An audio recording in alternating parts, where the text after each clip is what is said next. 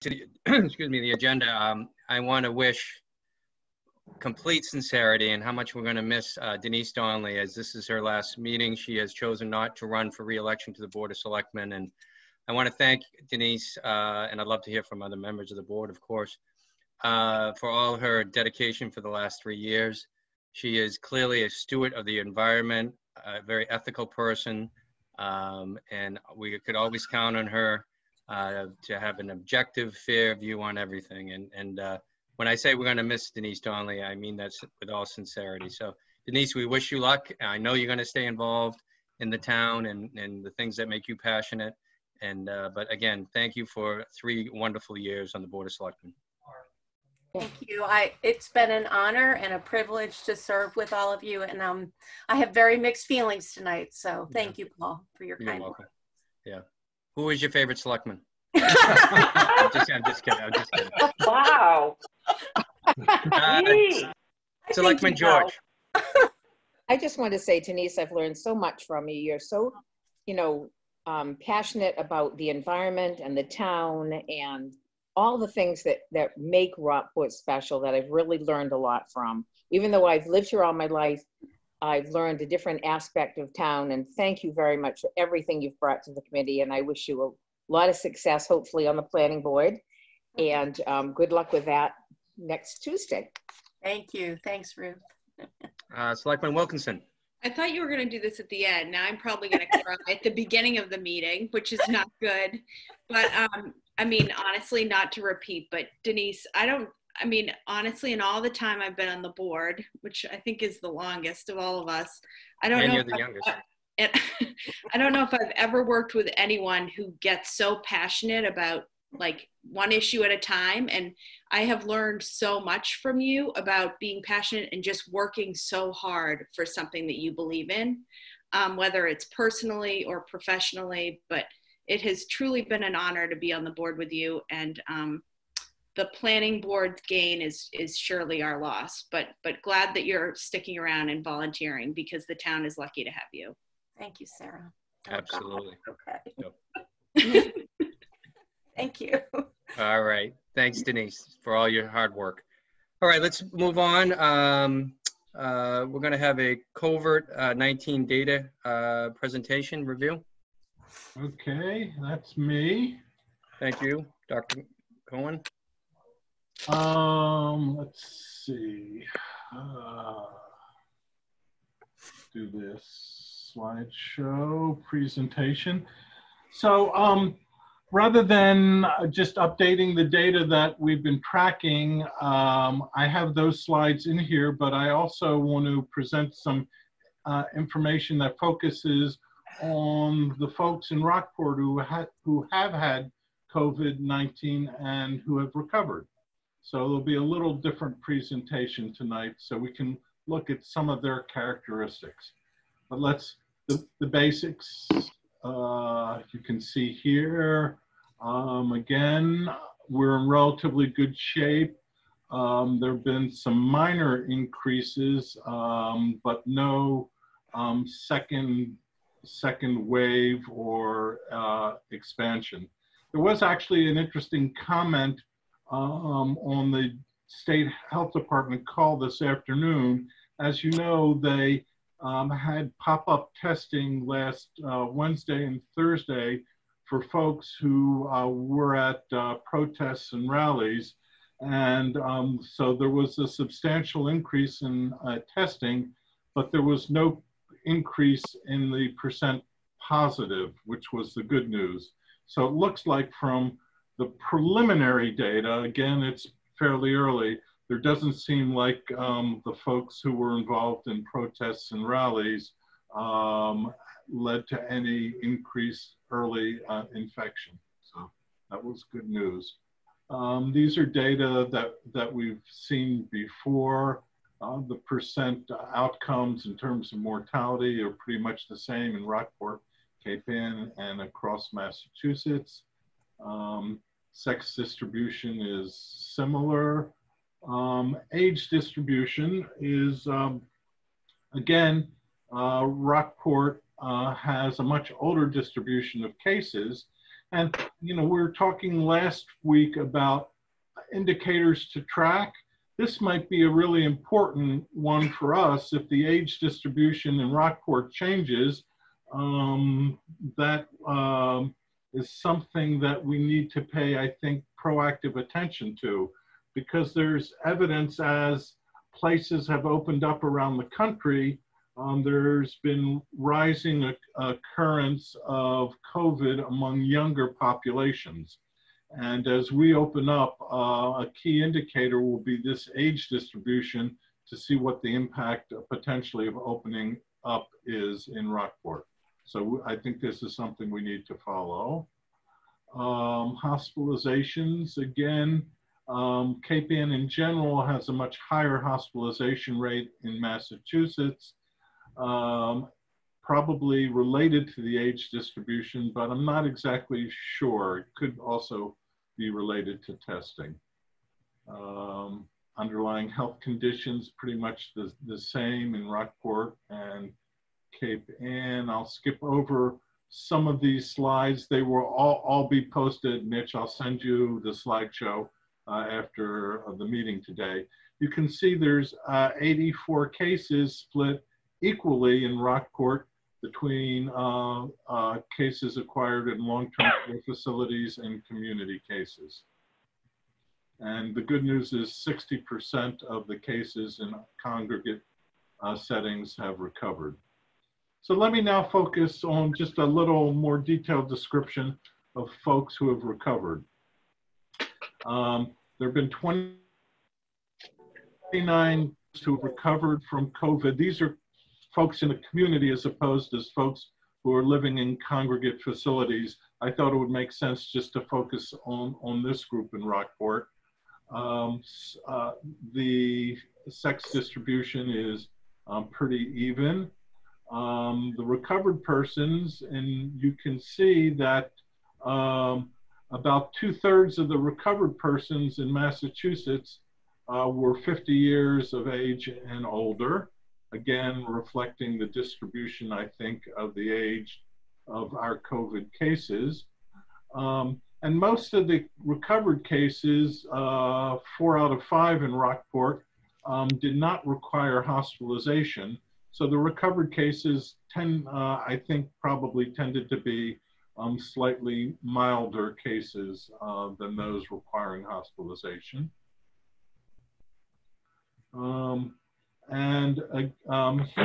the distribution of underlying health conditions for folks who have recovered is pretty equal in Rockport between no underlying conditions and those with underlying conditions, although the numbers are relatively small and there is a substantial portion that are still under investigation. These are Rockport cases in congregate settings who have recovered. The 25 congregate related cases, setting cases, have shown recovery. And the distribution by gender is pretty much the same in Rockport and Gloucester. And the age distribution, you can see 64%, almost 2/3 of the Rockport congregate setting cases were over the age of 70,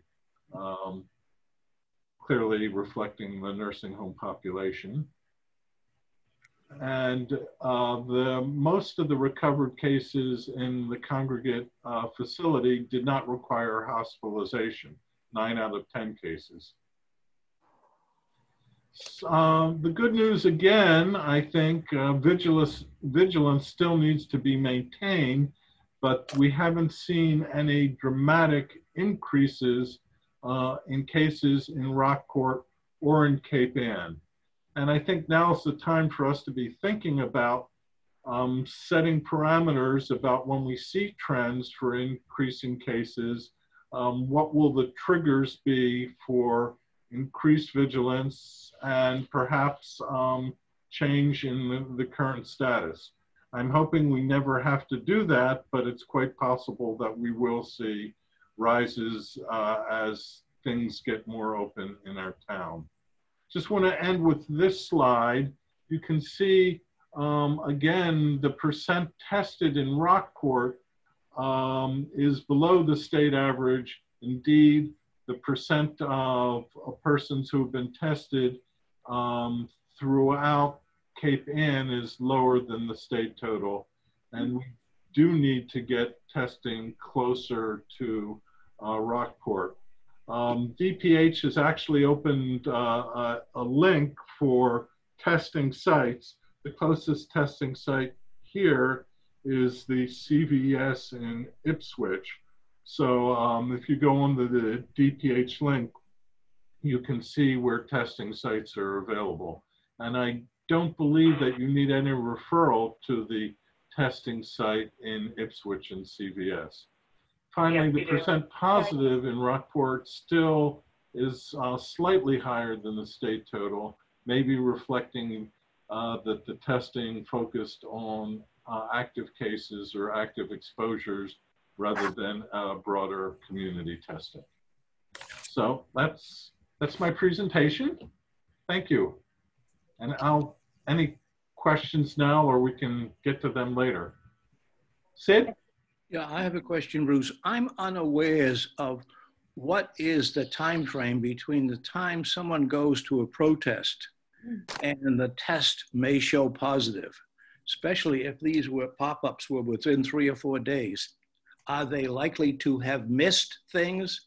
Does anyone know what the time frame is before tests start showing up positive once you've been exposed? You know, Barb and Ruth and Ron probably could address. I think most people think it's 2 to 3 weeks. So the pop-up testing probably would have been more effective in identifying Memorial Day gatherings and openings rather than protest rallies, although some did occur before last Friday. But I think before we go hooray about the testing for the pop-up testing for the protest, we ought to see what things are like in 2 or 3 weeks, which might be a lot more legitimate. Absolutely right. Yeah. Denise, everybody, yeah? Yeah, so I have a comment or 2 questions. It was my understanding that you still need a doctor's order to get a test, even at CVS. Does anyone know for sure? Yes, you do. Yeah, that's what I thought. Yeah.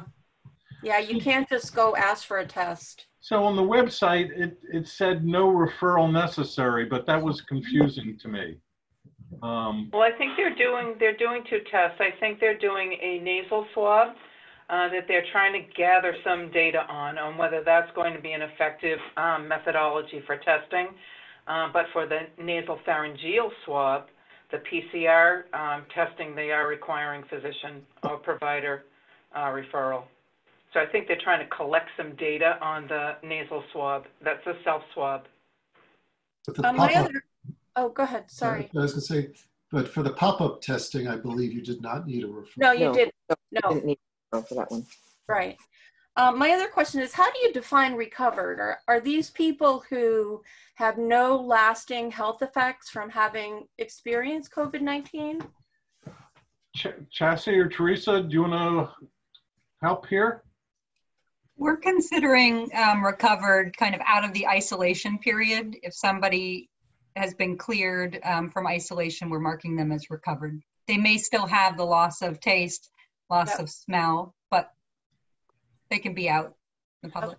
Chassie, this would also be a good opportunity, I think, if you and Teresa could update us on contact tracing, how things are going.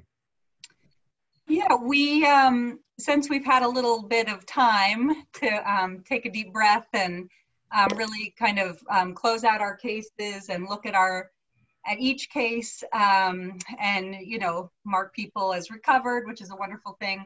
We've also had time to look at our loss to follow-up percentage. So we were able to look at all of our cases. And I believe our loss to follow-up percentage of all cumulative cases over time has just been 2%. So we are very effective in reaching cases and their contacts, whether people answer the phone from the local Board of Health or or what the reason is. We're very effective in getting through to people. So we're just going to continue with that model. Thanks. Bruce, can I ask a question? Sure, Mary Beth.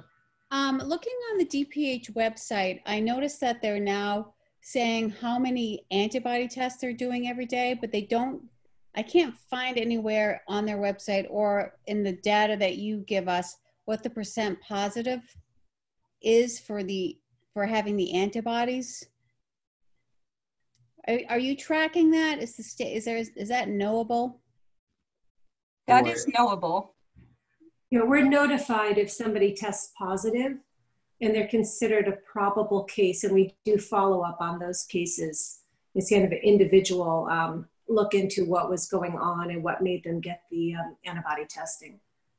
So do we know how many of those people are testing, what percentage of those folks are testing positive? I'll see if I can find those data on the website. I'm pretty sure those are not available by town, but maybe there's a place on this dashboard for state total. Or if anyone listening in the public knows where those data are available, please let us know. We'd be happy to share that information. The other question I have is, do the folks who have just the positive antibodies, are they considered a positive case? Like, are they going into the stats as if, like, let's say they didn't have the PCR test and they just had the antibody test, are they then considered a case that's being counted? They're counted as a probable case. I see. And then we investigate to see whether they're actively ill at this time.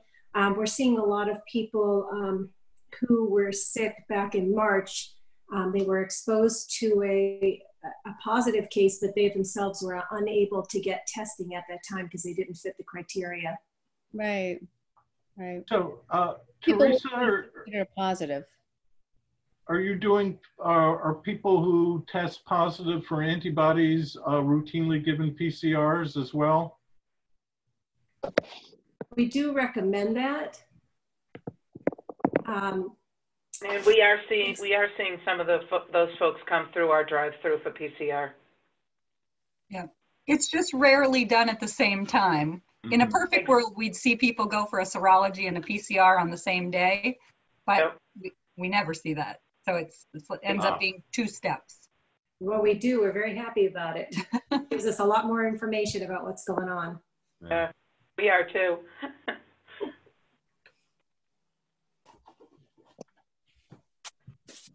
Thanks, Paul. Okay, thank you, Dr. Cohen. At this point, excuse me, we'd like to continue on with the Selectmen part of the agenda.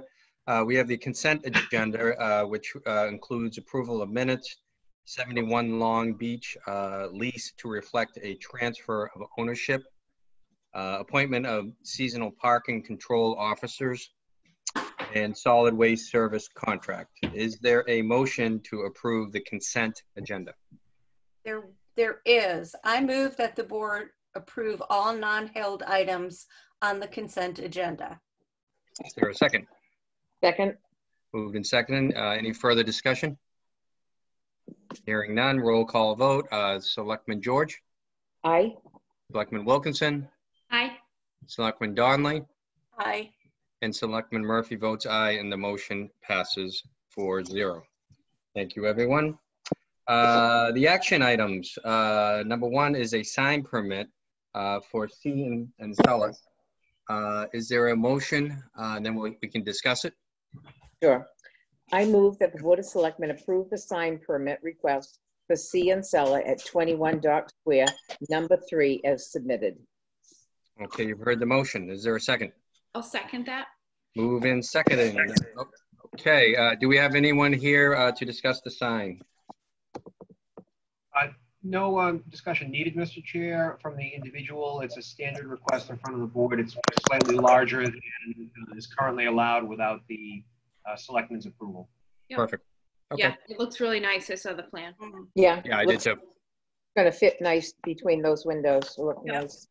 It certainly will. That's great. Okay, roll call vote. Selectman Donnelly? Aye. Selectman George? Aye. Selectman Wilkinson? Aye. Selectman Murphy votes aye, and the motion passes 4-0. That's great. Okay, moving on to the 1/12 budget approval. Is there a motion, a motion to approve the 1/12 budget approval? I move that the Board of Selectmen approve the 1/12 of the FYI 21 operating budget as recommended by the Town Administrator and Finance Director and direct its transfer to the Department of Revenue. Okay, you've heard them. Is there a second? Second. Moved and seconded. Further discussion. Mitch, do you want to just, I know what we're talking about here, but it's just for the public. Sure, Mr. Chair, thank you. So this is required since our town meeting is after June 30th. This is a 1/12 budget plus any items that we normally pay out in July after the budget is approved. For example, we have several lump sum payments that are made every year. Retirement is paid in July for a discount. Our portions of our contributions to the stabilization funds, et cetera, are made in July. So this is required. It'll go to DOR after the clerk certifies it tomorrow morning. And it's just to carry us through July until we get to a town meeting. It's in line with what the board previously looked at. Right. And what discussed. It's really, it's month one just to keep the lights on, the paychecks going out, and the bills being paid. Wonderful. Okay. Excellent. Any other further discussion from members of the board? Hearing none, let's go roll call vote. Selectman Donnelly? Aye. Selectman George? Aye. Selectman Wilkinson? Aye. And Selectman Murphy votes aye, and the motion passes 4-0. And the last item on our action list this evening is end of the year transfers. Is there a motion? There is. There is. Mr. Chair, I move that the selectmen approve and ask the chairperson to sign the following year-end transfers. $8,500 from civilian dispatch to lifeguards, $7,000 from legal fees to FICA Medicare, and $3,000 from civilian dispatcher to police equipment maintenance. Okay, thank you. Is there a second? Second. Moved and seconded. Any further discussion on the transfers? Nope. Hearing none, roll call vote. Selectman Donnelly? Aye. Selectman Wilkinson? Aye. Selectman George? Aye. And Selectman Murphy votes aye, and the motion passes 4-0. Very good. And I'm going to take a break here and pass it over to Dr. Newman for the Board of Health. Thank you, Mr. Murphy. We have 3 sets of minutes that were distributed. May 28th, June 2nd, and June 9th. And we discussed the May 28th minutes last meeting last week. And there was some discussion. Sid, you brought up some points on page 2 under consideration of current or additional restrictions related to COVID-19. And we have an updated version of these minutes. Did you provide the text? Yes. Yes. No. So obviously you're satisfied with it. Is there any further discussion of this set of minutes, especially the section that Sid changed? No? No. All right. And we've all had the opportunity to see June 2nd and June 9th minutes. Are there any concerns or questions, proposed addenda, anything? No. We have a motion then regarding the minutes.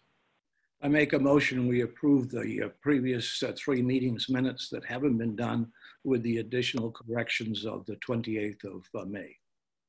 Okay, thank you. Do we have a second? I second. Second. Okay. Do we have any other discussion? No. Can we just raise our hands all in favor of accepting the minutes? You need to do a roll call vote.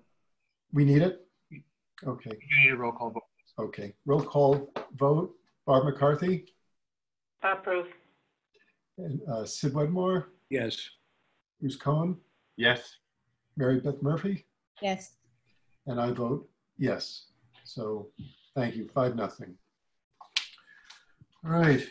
The second item on our portion of the agenda regards the septic upgrade at 4 Urbana Road. Leslie, do you want to lead us off? Sure. John Judd is here to present the plan for 4 Urbana Road. And do we want to hear his presentation first? Yes, great. Great. John? Thank you, Mr. Chairman and members of the board. For the record, John Judd, engineer with Gateway Consultants. This is an upgrade to an existing failed septic system at 4 Urbana Road. It's owned by Barbara Baker, and this is again, a replacement system that requests for 3 variances as shown on the plan. Mitch, I'm not sure if yeah, if we can put that up, that's great. So what we have is we have a wetland area on the northerly portion of the corner of the property at Kelowna and Urbana, as shown in the shaded portion, and the existing house is shown over, is labeled. And again, we have a failed cesspool on the property that is not functioning clearly at the property. So we've upgraded the system to meet Title V. We are looking for 3 variances as shown on the plan, primarily due to the groundwater and the proximity of the wetlands on the property, but it's certainly an improvement over what's there. We're going to be looking for reduced setback to the wetlands for the tank and the field, and we are looking for a 1-foot reduction to the required 4-foot offset to groundwater table. That's the vertical offset. We're going to be using a pressure distribution as standard policy with the Rockport Board of Health when looking for that variance. And the last variance is actually a Conservation Commission variance, which is the same, situating components within 100 feet of the wetland area. So that's a brief presentation, and I can answer, or Leslie can answer any questions that you might have. Leslie, your thoughts? I think the plan is very good. Okay. John, how far is the setback from the wetlands? I can't really. Okay, so on the chart, we have a 100-foot requirement where we're proposing 98 feet to the tank, and that's just so we can, ensure that we have gravity flow from the house into the tank. And then to the field, we're 62 feet. And what was the previous on that? The previous is it's a failed septic cesspool, which is adjacent to the tank, and it's closer to 100. However, it's in the groundwater, and there's no room to put the new leach field in that location. So the old leach field was closer to the house, like to the left of the existing dwelling there where the tank is now? Correct. And it's a cesspool. It wasn't a leach field. So. Oh, I see. Okay. Yeah. So it's just the variance for the wetland, for the leach field, and for the tank. So those are the 2 variances that you're looking for? Yes, and also we're looking for a reduction to the required 4 feet above the seasonal high water table. Oh, yes. Yep. Any other questions? Yeah, is there a setback to the property line on these leach fields? Yeah, typically it's 10 feet minimum. We meet all those requirements. You do, because that looks kind of close here. Okay. Thank you. Sure. John, how old is the old one? Well, it's as old as the house from what I understand. And if we look back in the records, we have plans out here from the 50s. Oh, okay.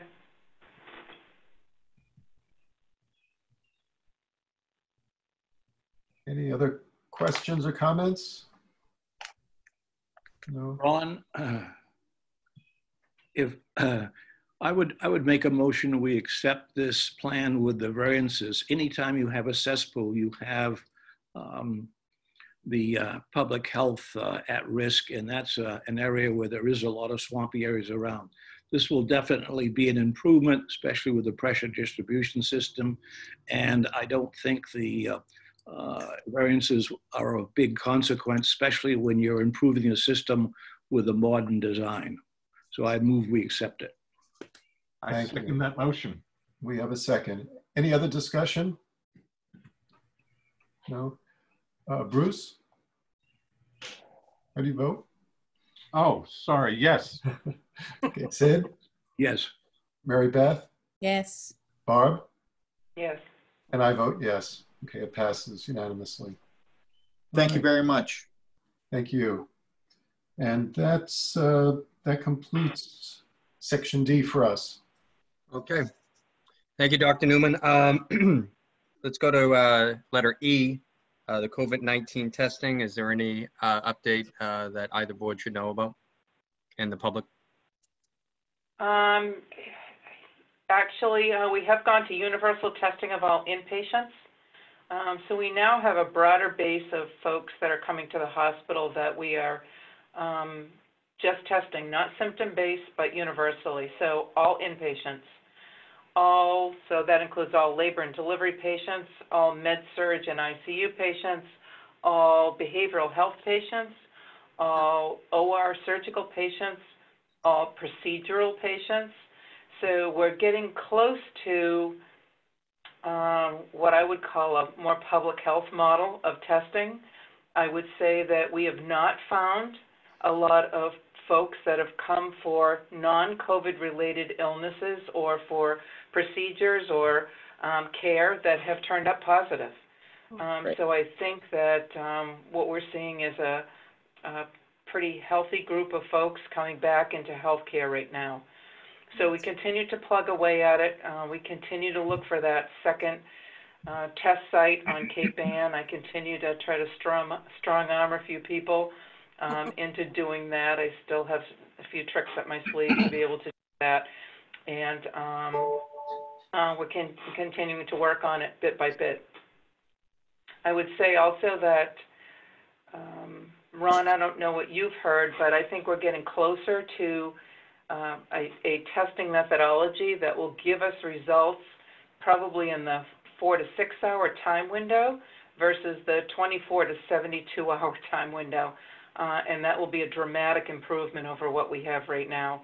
Our lab director has got 4 or 5 different vendors on the hook, and we'll explore each and every option, knowing that some of those at any point in time could fail with testing methodologies and supply source and those sorts of things. So that will be a great benefit. I don't know if you've heard anything new, Dr. Newman, that I haven't heard.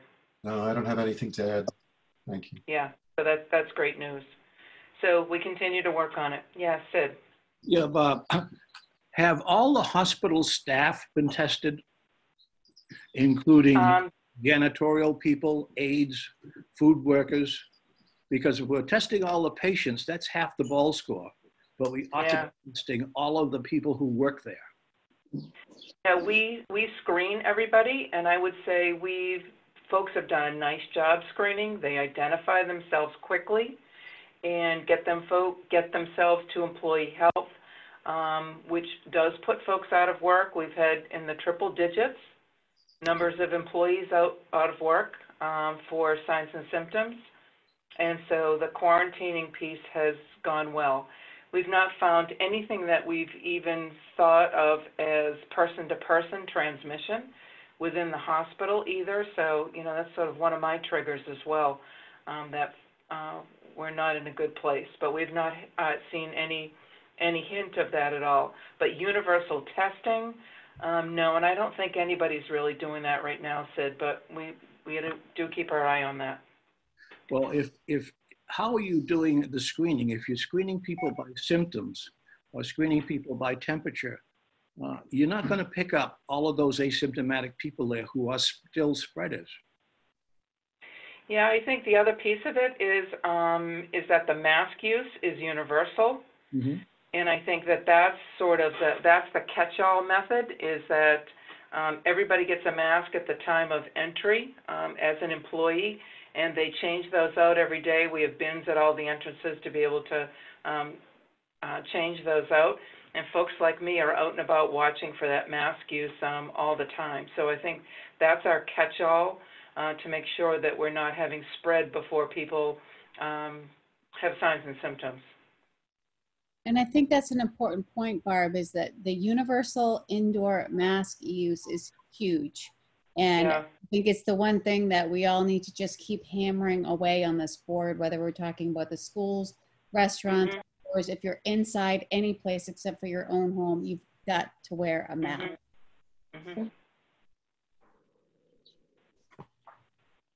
So I don't know of any place, Sid, that's doing universal testing of employees. I can certainly, and I have a pretty big risk management group. I'll ask out there and see if any folks are doing that yet. I've not heard that, but that would be a good question for the next meeting. I'll get back to you.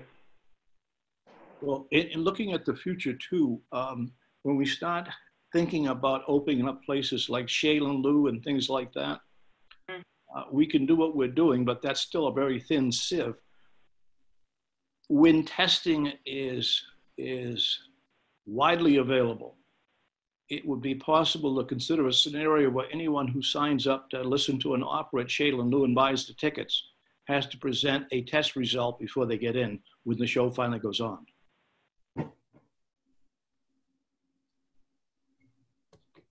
Yeah, that would be the sort of the probably the end game. I think if we can get out ahead of that and more universal screening before they ever get to the door, and give folks a chance to get that done, we should. Yeah.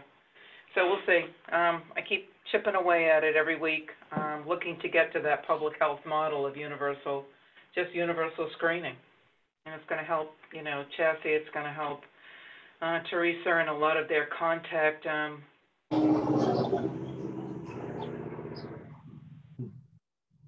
Thank you. You know, Bruce, just a question about that since Dr. Wedmore brought it up. So if someone comes into this town right now and is, say, renting a hotel room or renting an Airbnb or whatever, are we still in the phase where we're supposed to be quarantining for 2 weeks if you're coming in from another state? I'm not sure. PHNs are shaking their head, yes. You know, if folks aren't going to be, if they're coming in for a weekend, Yeah. you know, can they come in and can they go out and participate in, you know, all the wonderful things we have to offer? I think I don't know the answer to that question. Does anyone else know? I believe It's still it was in place. passed. Yeah. Unenforceable, but yes, it's still in place. Wow. You know, because I know that up in Maine, you know, the hotels and the motels are requiring their guests to prove that they have a negative test before they can stay. They can stay in an inn or hotel or a motel. And, you know, is that something that we can do locally? Our hotels are opening up phase 2, like they opened up on Monday, right? I think we're past that. I mean, I think they're open. I think several of them were actually full this past weekend. I think that if we were to enforce that, that would essentially shut down the tourist industry. Absolutely. In Rockport. But, you know, something to think about is as we've sort of tamed the first surge in Massachusetts, we see from the numbers in Rockport that there's, you know, very little in the way of new cases. Other parts of the country are experiencing the opposite. And I think that the difference between our case load and in, say, the Southwest or in Florida, et cetera, will grow to be much greater. And so the reason for, you know, enforcing that quarantine is going to become greater and greater. I mean, the necessity for it, if we're going to prevent new transmission from people bringing it to Rockport. But I don't know how we enforce that or whether our economy would, you know, would tolerate it. I And I agree, think, Ron. you know, I think Sarah the can speak to. guidelines requiring hotels and inns to to clean, to not offer breakfasts, to remove all materials from rooms, et cetera, et cetera. The checklist is pretty extensive to allow opening, but to try to prevent any spread and transmission. And I think if we're gonna, open up inns, hotels, motels, and bed and breakfast, we need to rigorously follow those guidelines. That's why, again, I think it's really important. We talked briefly about it last week. If there are people who come and visit and go back to their hometowns, whether they're in Massachusetts or other states, and test positive, it would be really important for us to get that information as soon as possible. They won't count as resident increases here directly, although they might lead to some for workers here in town, but we need to, as a tourist destination, really figure out how to track if folks are bringing in exposures. Bruce, right now, is there any communication between states as far as tracing? Massachusetts has done a pretty good job on tracing. Other states have been less enthusiastic on that.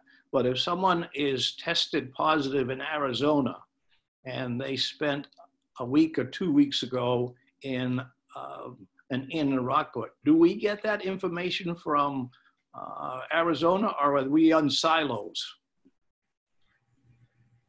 We should get that information. Tracy, Yeah, we should get that information. It may take a little while. They do have interstate communication at the state level. Sometimes, we'll get a call at the local level, but usually that happens at the state level. Yeah, but I think it can take some time. Yeah, it goes through the Division of Global Migration and Quarantine.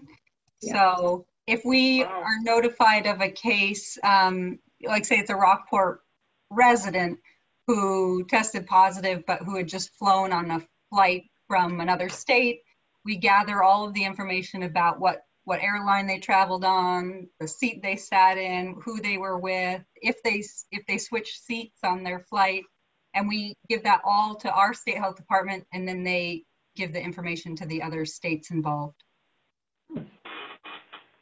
And the other states are doing it just as fastidiously?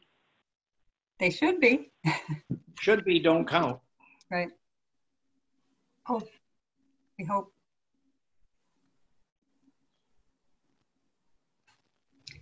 I mean, the only thing to, we know that this has been done long before COVID-19. So we do this with other diseases like tuberculosis, measles, mumps, things like that. So there's a process in place that we've been using for a long time.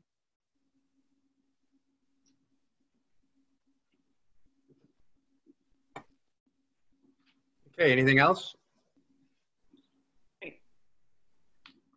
Hearing none, let's head on to the next agenda item. Consideration of current or additional restrictions related to COVID-19. Anything that enforcement of the Board of Selectmen or Board of Health. Anything that we need to talk about, reduce. Anything from anyone on that? Yes, Dr. Wedmore. Yeah, I brought that up because the premise has been, in like the minutes that were corrected on the 28th of May, the premise is when all is said and done, when there are egregious violations of the rules that the Board of Health puts in place, we enlist police to help us with that. And Bob sent an email saying that on one of the recent Department of Public Health reports, they were strongly emphasizing this is not a local police involvement. If that's the case, how do you crack this nut?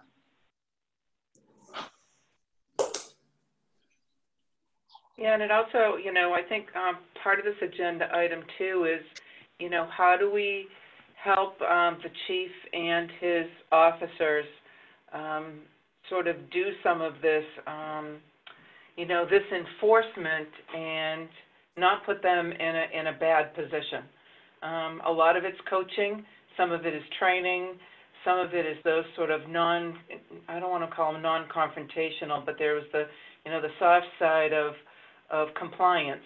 And how do we help the folks that are at that front line and the other businesses? We talked about this at the business call as well, because businesses could also see folks that are not complying with the rules, and how do we help them to do this correctly, but also ramp it up and use the police when we need to, but enlist other folks in town to help us with the compliance issue, and not just leave it to the police, but use them when we need to, as Dr. Wedmore said, for those cases where it's not been consistent, or we've asked for compliance and it's not worked. Okay. So I would say the same is true for the staff at the transfer station. I've experienced many people, I would say, who are not in compliance at the transfer station. Some not even having a mask on their person. Others just wearing it like a beard. I mean, I don't know what we do to get the message through, or to help the transfer station staff who already have enough to do, to get people to comply. We discussed this at our reopening committee meeting this morning a little bit, because I think the kind of general consensus, for example, I was fishing this past weekend, and from my boat, I could see the jetty part of Bearskin Neck, and probably 95% of the dozens of people, families out there, had masks on and were wearing them properly. And so we talked about kind of getting the message across that we're proud to be, on the conservative side, and the downtown area needing to wear masks, and the transfer station, and we're proud of our numbers, that our numbers are really reasonable, and knock on wood, they seem to have stabilized, at least at this point. But we talked about just kind of getting the word out there and supporting everyone in town that works, to say, don't be embarrassed to, say to someone in the car next to you, masks are required. Like, don't ever put yourself in an uncomfortable situation, but everyone should be proud of living somewhere where, if Rockport gets the reputation of people come here because it's downtown is a safe place and masks are required, that's a good thing in our view. So I think it's really about finding positive ways to support the law enforcement and the inspector. And, maybe just at the reopening, we're going to talk to the chief more at our next meeting to see what else we can do to support them. I have a colleague of mine that was in Rockport this weekend, and she told me that she was downtown on Bearskin Neck, and she said she saw everyone wearing masks. She thought that was great, and I said, that's wonderful to hear. But my understanding, and correct me if I'm wrong, is you would need to have a mask if you cannot socially distance. And that would be a perfect example is at the transfer station. No. In Rockport, you're required to wear face covering downtown. Downtown? No, I mean outside of downtown. Outside. And at the transfer station. And at the transfer station. I should have prefaced that. Excuse me. I wonder, Sarah, it would be great if positive reinforcement would work, and I don't know that it always does. And I don't want to put the burden on the chief and the police department, but I wonder if there would be occasional patrols and a presence both downtown and at the beaches. Mitch can talk about that. There's a lot going on. Oh, great. Yeah. One of the items that I reference in my update each week that we have, we've been paying every week for several days a week, firefighters and forest firefighters to go around and do educational enforcement. Right. We've had police details downtown as well. Officers on bikes and officers on foot patrol have been down there, and the chief has been very clear with his officers that it is education, not confrontation. So handing out masks to people, reminding people, and in many cases, and in many small towns, that's what's there. It's the police who are trying to handle the educational component because they're in many cases the first call. But we've been very cognizant about having the educational folks, the firefighters and the forest firefighters go out and engage with people and try to say, hey, this is required. Certainly if something escalates, they let dispatch know, but we're not seeing too much of that. We're really not seeing too much of that. We're giving out a lot of masks, but we're not seeing a lot of people who are being overly upset or hostile towards folks. I think 2 weeks ago, the chief said they had given out well over 1,000 masks. Wow. Yeah. Yeah. And I think too, up at the transfer station, when you go in, the guy flags you in way up at the end, right before you get in there. When you get to dump your trash and stuff, I don't know why he couldn't just say, do you have a mask? And if not, hand you one. It's one of the town masks. So let's just maybe ask him if they could start doing that to make sure people do have one, or turn them away. Say, oh, I'm sorry, you can just go around that trailer and leave. You need to have a mask. Either wear one that I have or, turn them away. Are we getting a significant amount of complaints of people not wearing masks at the transfer station? I've witnessed it. Okay. I don't know. Yeah, I think we're seeing what it. what level is it at? Do we know? Do we have a gauge on that? Yeah. I don't know if it's that bad, honestly. When I've been, I actually in the last few weeks have seen everyone except, because I watch really closely, I saw one person at the brush pile not wearing a mask last Saturday, but besides that, everyone had a mask on. So I think it's one of those things. It depends when you drive up the neck.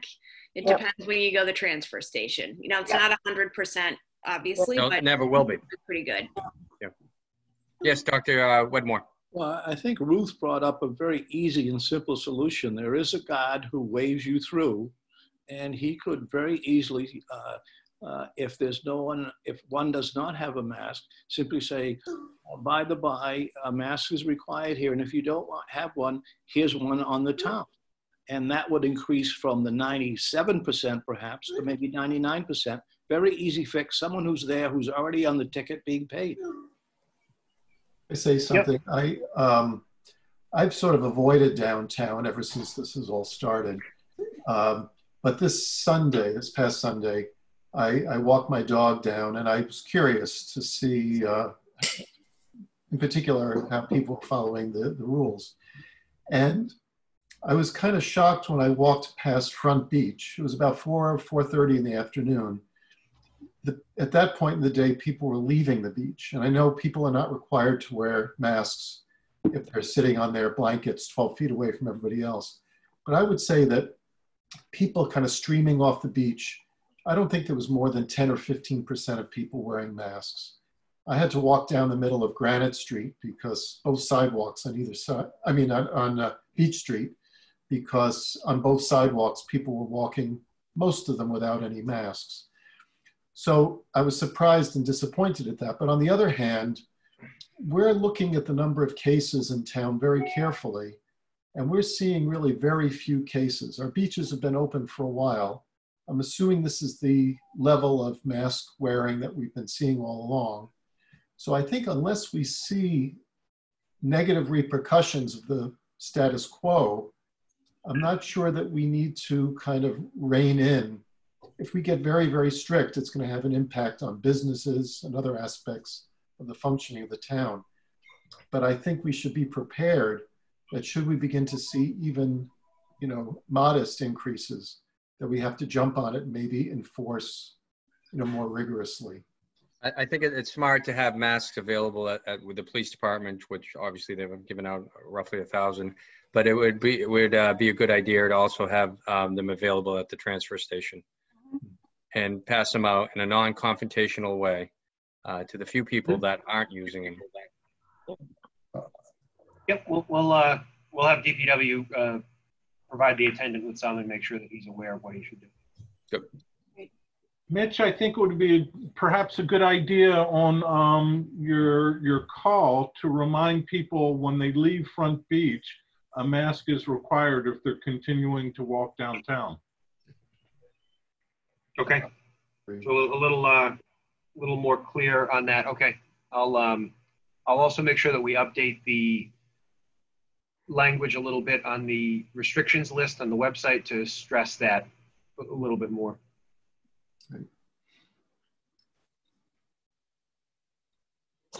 Great. Okay. Anything else? Dr. Wedmore. Yeah, just one thing in opening up. The Thatcher Island is now open to kayakers in private boats if you get out there. We're not going to be doing the tourist boats, and the towers will remain closed. But we thought since the Audubon has opened up their parks and Fish and Wildlife has as well, that it makes sense to be consistent with the other parts of the island. So the website now says that if you can get out to the islands on a kayak or your own boat, you're welcome to walk around and enjoy the trails and the landscape. Good idea. That's great. That's wonderful. Thank you. Great. Anyone else? Okay, moving right along. Let's go to letter G, long-term care and congregate living facilities updates. Do we have anything on Millbrook Park and other places? I'll update you on Millbrook Park and the Housing Authority. I talked to Lee Duda down there. They're doing well. Everyone is staying socially distant. They haven't opened anything up yet. They don't have any people coming in except for individual caregivers for patients who are clients that are there. And they're going with the state guidelines, and they'll probably in level 3 or 4 where they can open up things there. I also talked to Dawn, the manager at Pigeon Cove Ledges and Rockport High School Apartments, same thing. They're doing very well. They have no cases, no suspicious. Great. That's wonderful. And then I talked to Heather over at the Old Farm Inn Supportive Living Center, and all of they have 4 clients over there, and they have numerous staff, and everyone is testing negative now. So they're doing well also. That's great. Good. I think they really appreciate the weekly calls. They know that they can call me if they have any questions and need masks or any other type of PPE. So they're good. That's great. Thank you. You're welcome. Let's go to letter H, the reopening advisory committee updates. Barb and Sarah Wilkinson, do you have anything for us? We do. So reopening group has been really busy. Last week, we hosted a meeting for all business owners in town were invited. We had over 40 business owners attend. And I thought it was a great meeting. We shared, and Barb, kick in at any time. Business owners shared kind of tips and tricks who are already open. We learned some cool stuff that people are doing. And then we kind of outlined the local guidelines. We gave them an update on the restaurants. At the end, we asked, we're going to meet again, probably maybe early in the week of the 4th, kind of in another week or so. And we asked if they wanted to kind of split up, and meet galleries and restaurants and then innkeepers separately, but they all seemed to agree overwhelmingly that they like to meet in the large group. We shared some updates from the Board of Health, Board of Selectmen. People seemed really, really happy just with the open communication, and we shared what we're doing to support the local businesses. Barb, do you have anything else on that? Yeah, no, and I think, part of our discussion in our upcoming meeting is, we've got 4th of July coming. So, is there a ramp up in how we help businesses and support businesses through that weekend, which could be busier than we saw last weekend, which will be something we'll talk about. And then when to schedule that next all business meeting. Yep. But that was, which I agree went really well. Yeah, it was great. And as you've probably noticed, a few of the restaurants additional restaurants have started outdoor seating. Seems to be going really well so far. There's one application, I believe it's the Red Skiff, for our 2 boards to entertain a little bit later down the agenda. But so far, so good. Thanks to John Coulon, food inspector, for acting so efficiently and kind of, going out of his way to just make sure that, he's handling restaurants. I know that people are investing a lot of money. The town has invested in a lot of money, But so far so good. And I think when you drive downtown now, it's keeping in the spirit of Rockport, but it's looking more alive. I drove past Dock Square today and every table outside the Blue Lobster Grill was full. Nice, yeah. So, and Yeah. somebody said that my place was booked over the weekend. So I think we're on the right track with, kind of supporting. And, a few people have said, well, what are you doing for the shops? But honestly, we're lifting everyone however we can. And by lifting the restaurants, we're hoping to lift all businesses. Because when people come and they're able to find food, they'll stay longer and they'll shop and they'll hopefully spend a night. So I think that so far things are going well down there, downtown especially. And then in our meeting today, we discussed outdoor displays. So our next step is either today or tomorrow, the Board of Selectmen's office is releasing the outdoor display application for the season. And then at one of our meetings next week, we'll kind of review all of those applications and then pass them along to the Board of Selectmen. And we talked about last week for the Board of Health to kind of review, but our group is going to do kind of a first pass as we see what we can do, what we can allow outside for retail to support. Go ahead, Sarah. I'm sorry. No, that's it. Is there any appetite, no pun intended, to look at those Jersey barriers? I've had, not complaints, but some people have suggested maybe put some buoys or lobster traps, kind of to doll them up a little bit to soften them up. And if so, who would be the person to do that? I think that if people wanted to donate, notice I said donate, because the town has made a significant several $1,000s investment in the Jersey barriers. So nothing permanent can be done to them because they're going to be repurposed for DPW and that type of thing. But if someone would like to donate even temporarily, lobster traps or some kind of decorations, they should contact the Selectmen's office, I would say. Right, Mitch? But yes, and we aren't in a position to paint them either. Yeah, we can't paint. Yes, they can contact. Okay. Yeah. Okay, so okay, very good. Yep, and they can even reach out to me, and I can, I'm happy to talk to people about it. I think Barb has more to add too from our meeting. Go ahead, Barb. Yeah, we're also going to spend a little bit of time over the next week and at our next meeting talking about the library. I think it's used a lot by our seniors. Hang on, Barb, you got to unmute.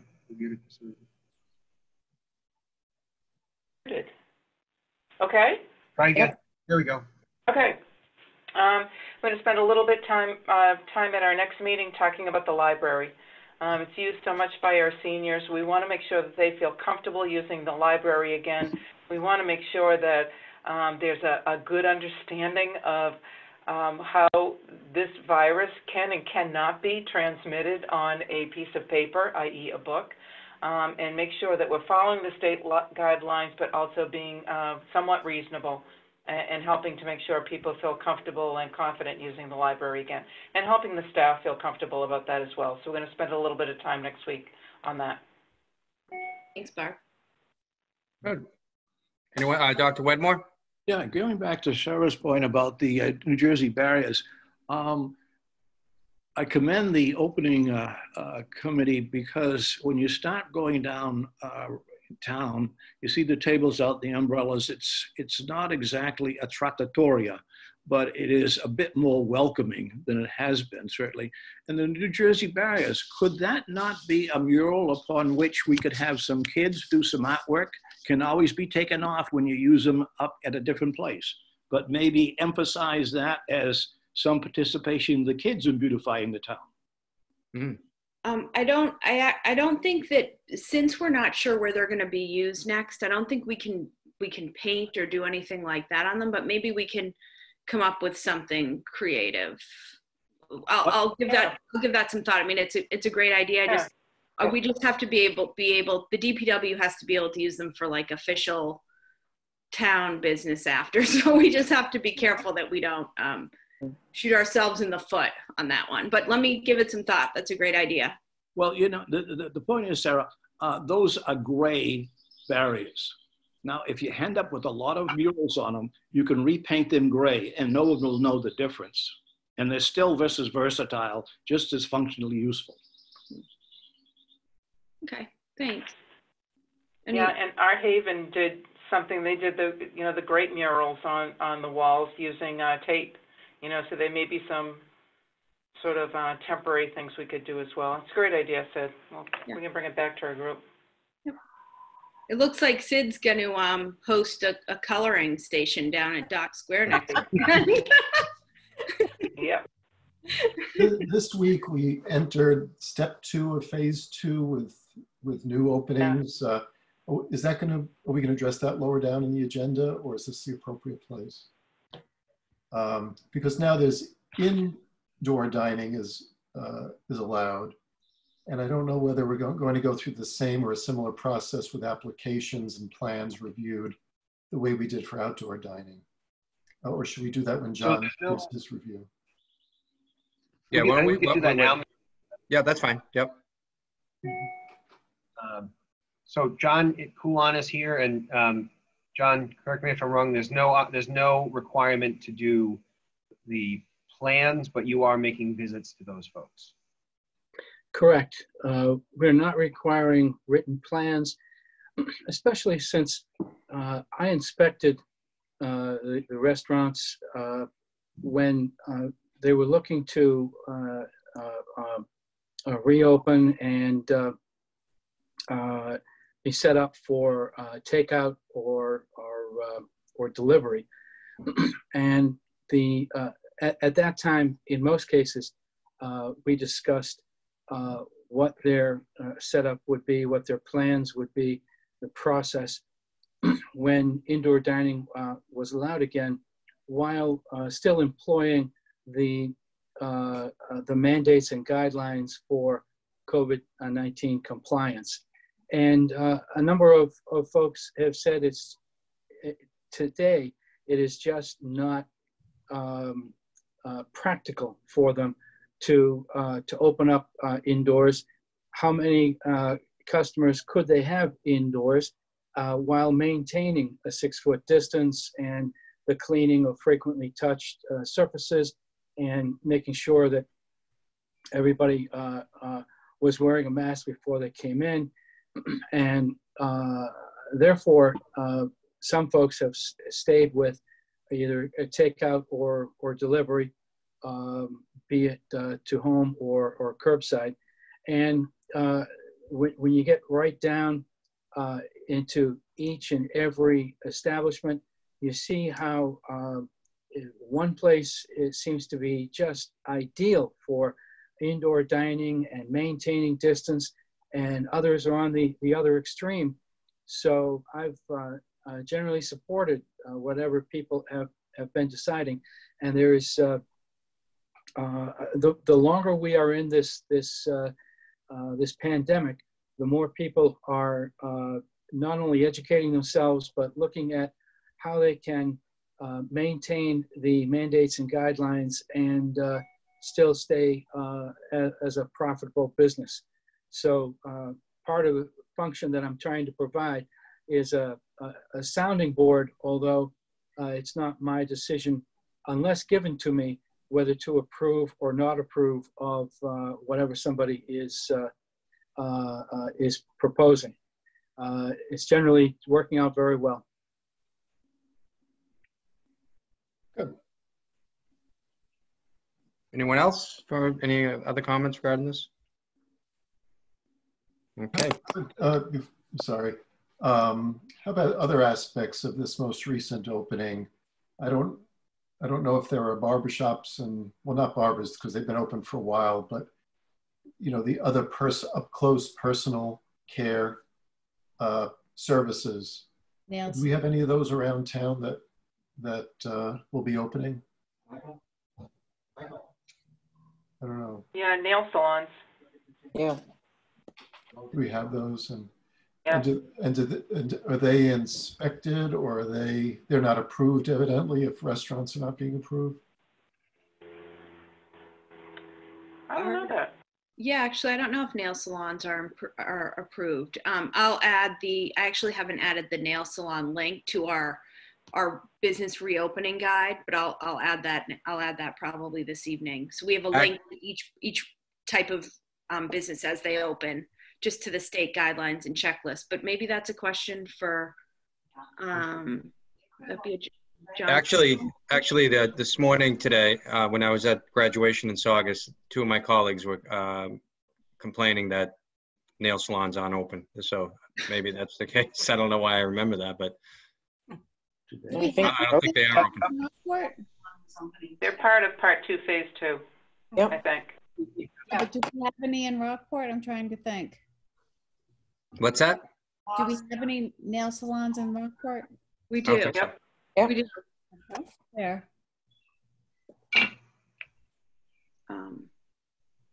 Yes, Dr. Wedmore. Yeah, I believe the Gloucester nail salons are open this week.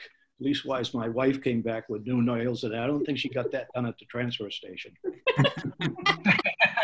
So can we, John Coulon, is that a question? I know it's not a food inspection, but are they in? They can be approved to open if they present a plan that complies with the mandates and guidelines set by the state and anything further by the town. The town has not gone any further than the state, but it is a challenge for any of the personal care businesses to comply. But while it is a challenge, it is not insurmountable if they choose to commit to the mandates and guidelines. There are, as Dr. Wedmore referenced, there are the businesses that are opening in other communities, and that is only those businesses that have committed, to my understanding, to doing it right. And the right way is to go onto one of the links that you have been providing and just check the boxes, fill in the blanks, sign when you're ready to commit to it, and go forth. Certainly masks must be used, distancing must be used, and the frequent cleaning of frequently touched surfaces must be done. And it is best to have that in a plan that can be then verified. So we will entertain any plan from any business person who wishes to submit it. And of course, we caution people against just going ahead and opening without the approval of the appropriate town officials, because that's just a recipe for disaster. Okay. So Mitch, have we gotten any plans, do you know? Are you or Leslie responsible for inspecting and improving plans for personal service businesses in Rockport? We have not had any applications to my knowledge. Mitch, do you know of any? So there's nothing that's come in regarding the control plans. Leslie, how have you handled personal care businesses in the past in general? So their licenses are through state agencies, not through the local boards of health. My understanding of the state rules currently are that when a business self-certifies, residents, customers can make a complaint to the town, and then the Board of Health would go and investigate. So that's, I think, the mechanism that's in place statewide.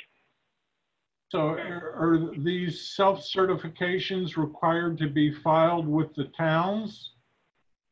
No, they're not required to be filed according to the state guidelines. Well, but in Rockport, we actually were requiring them for, did we require them for all businesses?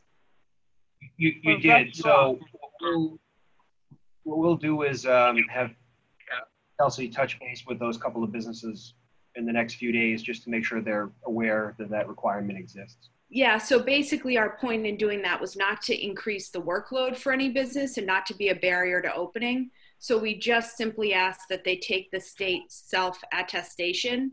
And a lot of them are also just sending in the checklist. A lot of businesses, you see the checklist taped up in the window, and just sending that by email to the COVID-19 email address, just like the restaurants and retail stores.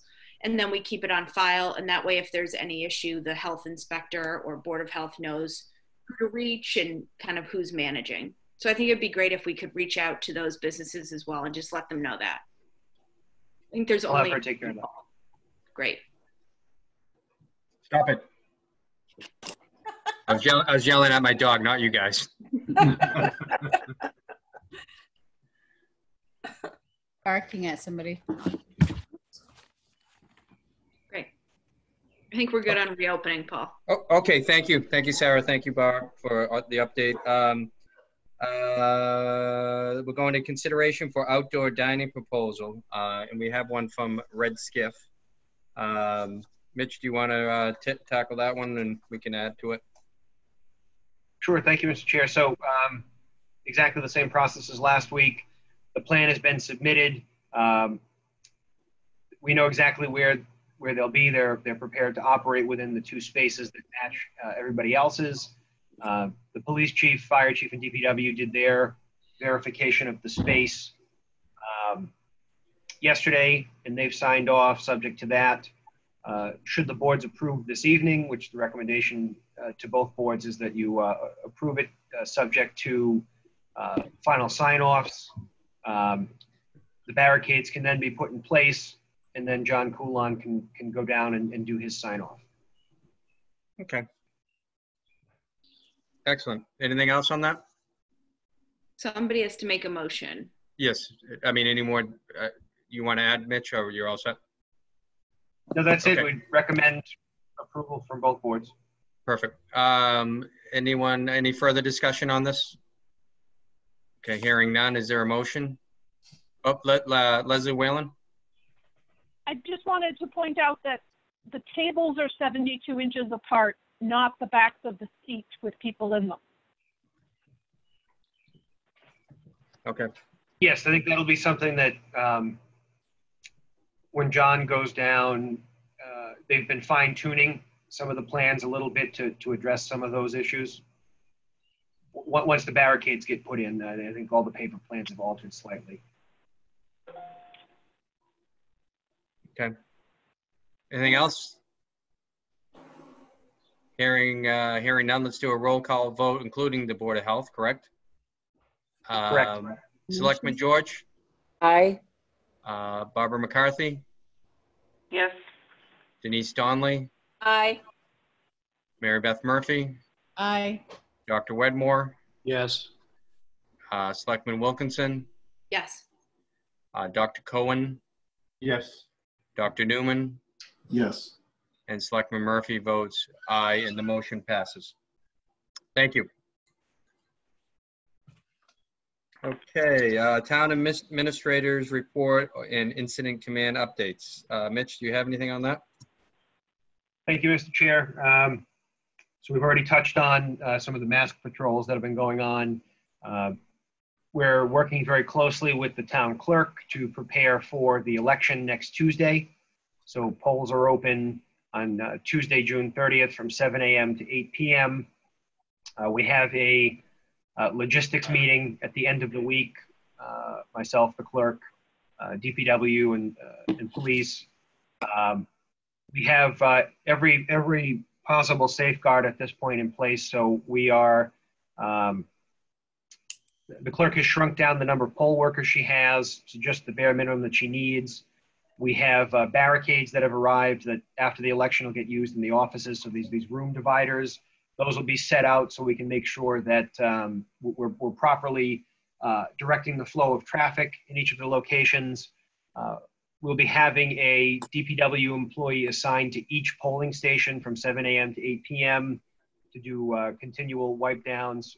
The clerk has also agreed to a couple of pauses, particularly after lunch, a brief pause for the sanitizing machines to go through and put their fog or the mist in to sanitize the area.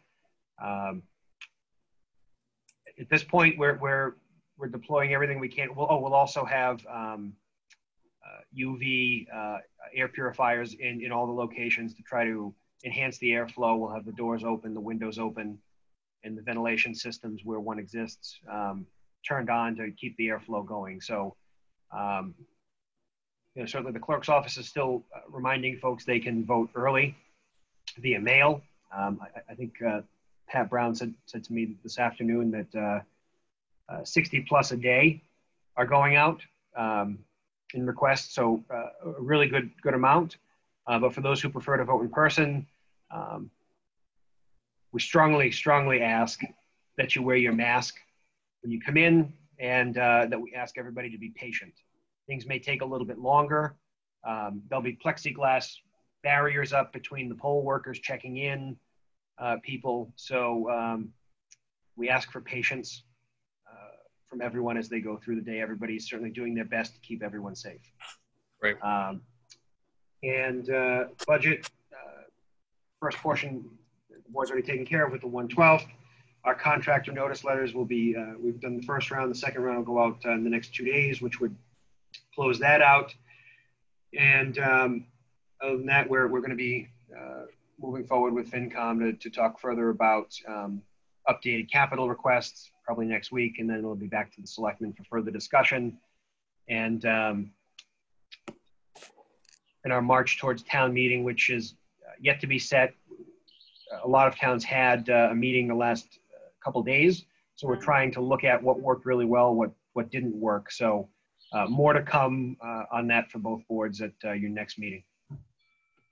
Great. That's it. Thank you. Thank you. Any questions from the Board of Selectmen for Mitch? Hearing none, let's continue on. Health agent, health inspector, and health nurses. I think Dr. Newman. Can I ask a question? Yes, go ahead, Dr. Newman. It seems to me that the election in person is a fairly risky thing.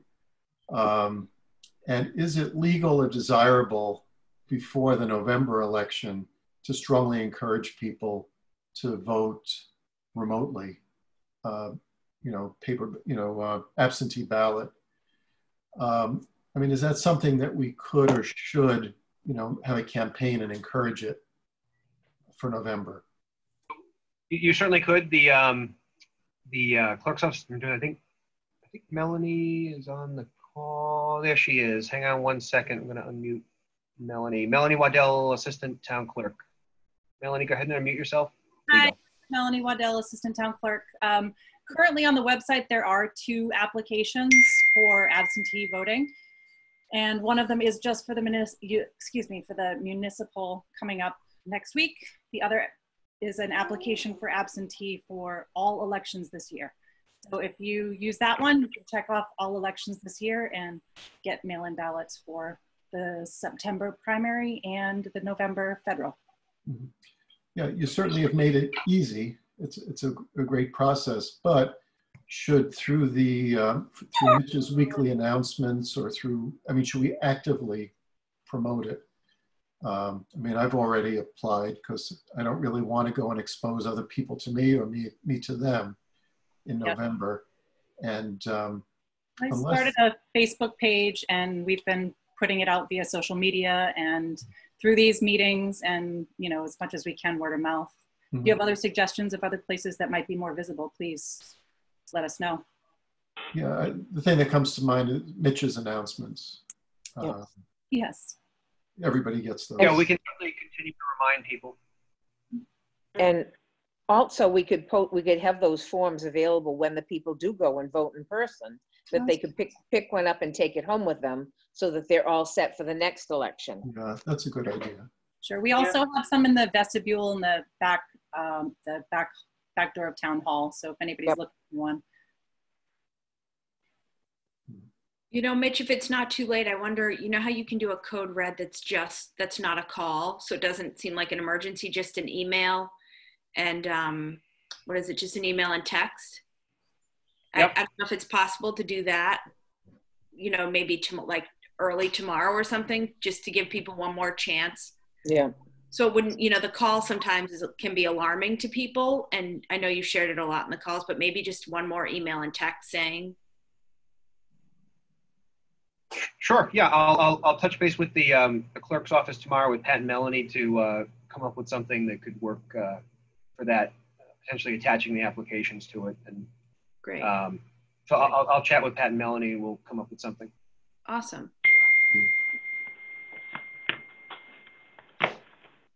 Okay, anything else, Mitch? That's it, Mr. Chair. Okay, anything else from public health nurses or agents? Anyone from the Board of Health? Okay, hearing none, let's go on to letter M. The BOS, Board of Selectmen and Board of Health meeting schedule changed to every 2 weeks.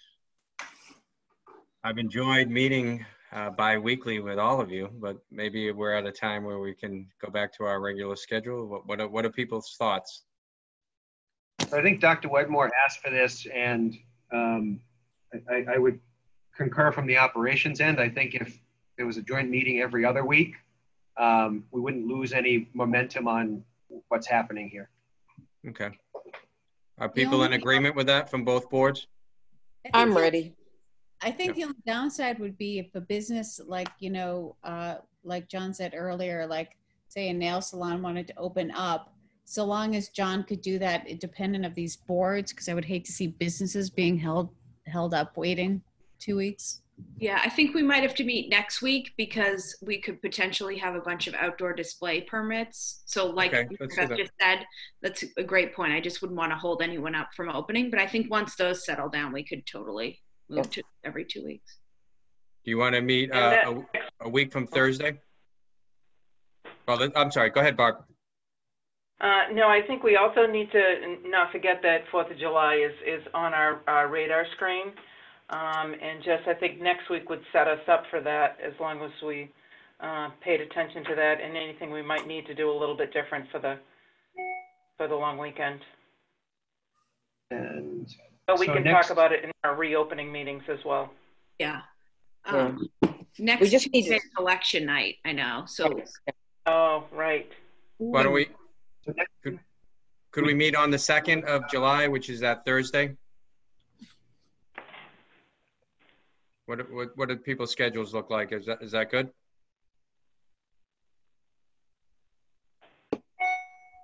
It's good for me. I'll be at camp, but I'll Zoom right in. Yep, works. It works. Is that good with everyone, both boards? Yep. Yes. Okay, you guys. So July 2nd, and then we'll go to a fortnightly schedule. Yes. Yep. 6 o'clock start, is that good? Yes. Okay. Yep. So it'll remain at 6 o'clock. Okay, thank you, everyone. Anything else on scheduling? Okay, hearing none, let's. If I have one thing, Paul. If at the next meeting, can we have on the agenda an item so that if a business is going to be delayed from opening, we'll give John the power to sort of get it going until final approval somehow? I don't think there's any. I think that for the plans, they just submit their plans, right? Besides that, I don't. Yeah. I don't think we have anything at this point, Mary Beth, that would necessarily be stopped from opening. Okay. John, can you think of anything that's at this point would be stopped if we didn't have the meeting? No. However, I see the concern. I certainly understand it.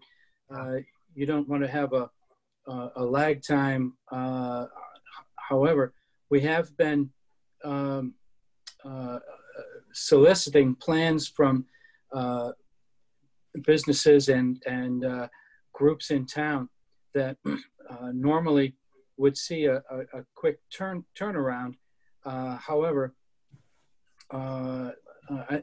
I'd say people should be very well educated at this point that because of the pandemic, people need to maintain a line of communication and get their written plans in right away. We can always adjust them, edit them, change them to fit a changing, not only set of a changing set of mandates and guidelines, but also a changing set of needs on the ground.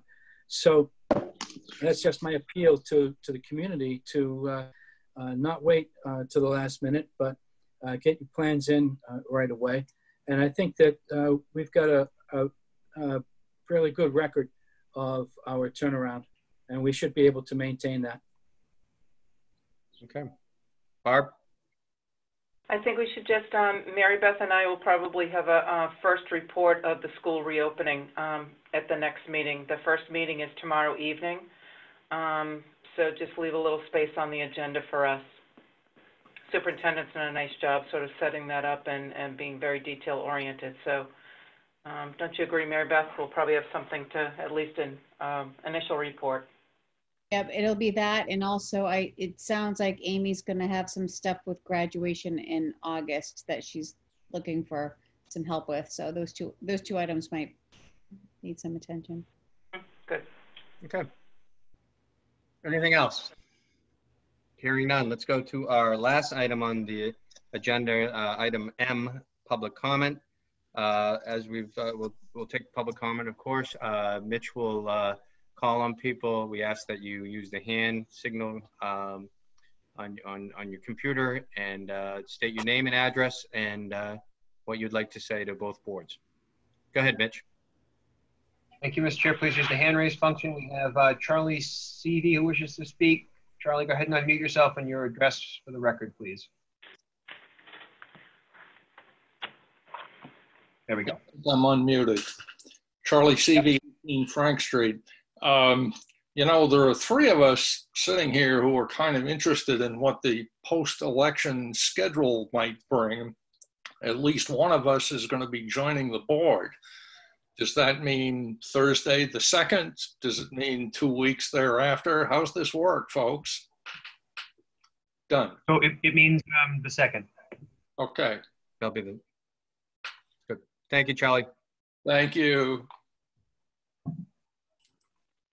Okay, we have Mary Korsland, and then I see Kate Cahill, and then Carol Cook. So Mary Korsland, you can go ahead and unmute and your address, please. Harry Korsland, 2 Green Street. Just a note, if folks aren't aware, I have been campaigning as a write-in candidate for the planning board. There are two seats that are vacant that nobody's running for, and so I've put my hat in the ring. Just a note there. My question is, as it relates to the entertainment permits that the town of Rockport reviews and reapproves every year. Typically, that process has been completed by now, but I'm not aware that any of these permits have been reviewed or renewed. I'm just curious as to that process. Are you asking about the outdoor entertainment? Yes. To my knowledge, we've not received any. So in the event that a party was to come forward with a permit for an event, to the extent that they would comply with COVID regulations, how would that be handled? So if there was a request for outdoor entertainment, as it would be in the past, the selectmen would need to sign off on it if they were looking for an outdoor entertainment license. So it would need to be in a selectmen's meeting. Thank you. Mitch, has DPH authorized outdoor entertainment venues as part of? Not to my knowledge. Yeah, I don't think so yet. I don't think so either. Right. Okay, Kate, go ahead and unmute and full name and address for the record, please. Kathleen Cahill, 3 Mount Pleasant Street. Katie's Gift Shop. 2 things. One is at the dump, requiring, and I'm all for masks at the dump. I've been doing that even before you mandated it. I thought that was actually part of the whole thing. But you're not required to wear them driving in. And I usually have that just the potential to slow things down, and just so to let you know, that's going to slow things down if you have an attendant checking that everybody has a mask, because not everybody's wearing them when they're driving in, myself included, although I wear it when I get in there. Secondly, a compliment. I had a customer come in the store today and tell me that the public restrooms were very clean and she was very happy with them. In fact, I can hear them working in there as we speak with my doors open. Question, when are there any plans to expand the hours, like 8 a.m. now that some of the breakfast places are open? I know in the past they've been open 6 a.m. to 9 p.m. Just a thought, because 10 a.m. seems a little late for breakfast. Thanks.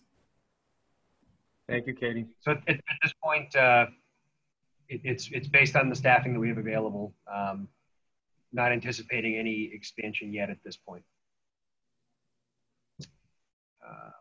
Okay, Carol Cook. Carol, you can go ahead and unmute and your address for the record, please. 171B Thatcher Road. This is in relation to the upcoming elections, all three of them. I really don't think we have done a great job of advertising to the public that they can get in they can get those mail-in applications. I suggest that application, the one that Melanie mentioned, that where you can check that you want all elections this year, you want mail-in ballots, that application be put right in our 2 post offices, and the application should be posted on the bulletin board in the post office. I think I suggested this before, but nobody did anything about it. I mean, many people go into the post office, and if they see it, you know, it's just another way of promoting it, because quite frankly, I am worried about what kind of shape are we going to be in November or in September. God, you know, the way this COVID thing is going, it's terrible. So we should do the best we can to protect our citizens. And so I'm just suggesting that you take a whole bunch of those applications and put them in the 2 post offices and post one on the bulletin board of each. Thank you. Okay, anyone else wishing to speak, please use the hand raise function, or please raise your hand in your video.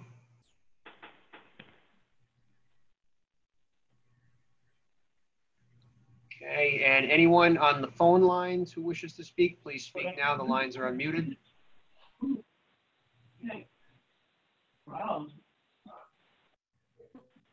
Okay, no takers, Mr. Chair, all set. Okay, thank you, Mitch, and thank you for the public comment of all those who chose to speak. It would be appropriate for Selectman Donnelly to make the motion to adjourn our last meeting. So moved, Mr. Chairman. Is there a second? Seconded. Moved and seconded. Roll call vote. Barbara McCarthy. Yes. Mary Beth Murphy. Yes. Dr. Wedmore. Yes. Dr. Newman. Yes. Dr. Cohen. Yes. Selectman George. Aye. Selectman Wilkinson. Aye. Selectman Donnelly. Aye. And Selectman Murphy votes aye, and the motion passed. We are now adjourned. Thank you, everyone. Night, everyone.